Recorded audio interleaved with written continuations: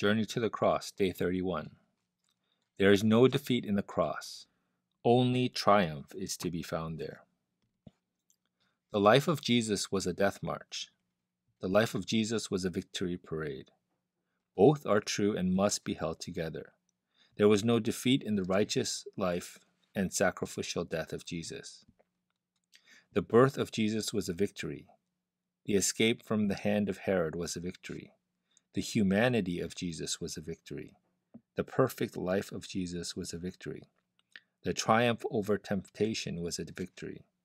The public baptism was a victory. The teaching of Jesus was a victory. The healing ministry of Jesus was a victory. The arrest in Gethsemane was a victory. The trial and torture of Jesus was a victory. The crucifixion with criminals was a victory. The separation from his Father was a victory. His death on a cross was a victory. His resurrection was a victory. His post-resurrection appearing to his followers was a victory. His ascension was a victory. Everything in the life, death, and resurrection of Jesus, even those things that appeared to be defeats, were victories. Each was a victory because each was done in fulfillment of God's plan.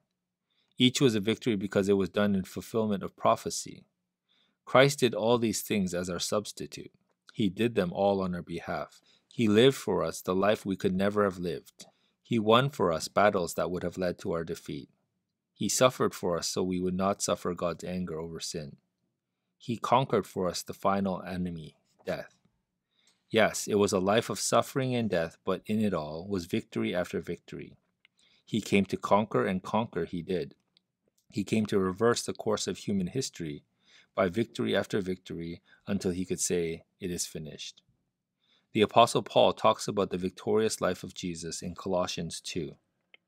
Therefore, as you receive Christ Jesus the Lord, so walk in him, rooted and built up in him, and established in the faith, just as you were taught, abounding in thanksgiving.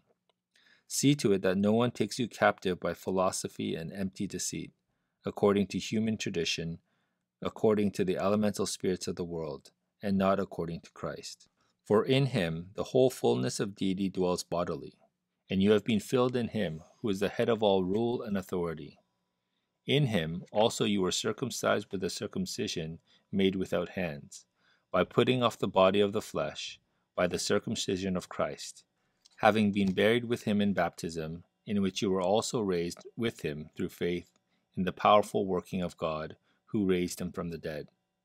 And you who were dead in your trespasses and the uncircumcision of your flesh, God made alive together with him, having forgiven all of our trespasses by canceling the record of debt that stood against us with its legal demands. This he set aside, nailing it to the cross. He disarmed the rulers and authorities and put them to open shame by triumphing over them in him. Colossians 2:6-15. Paul wants you to know that right here, right now, your life is rooted in the victories of Christ on your behalf. He wants you to know that when you are built up and grow, it is because of the victories of Christ on your behalf. He wants this identity to be the motivation behind everything you do. The Son of God left his lofty place and came to earth to suffer and die victoriously, so that you would have not only a brand new identity, but also brand new potential. If you are God's child, you are more than a husband, wife, son, daughter, father, mother, neighbor, friend, male, female, young person, older person, worker, retired, and so on. You are a child of the conquering King.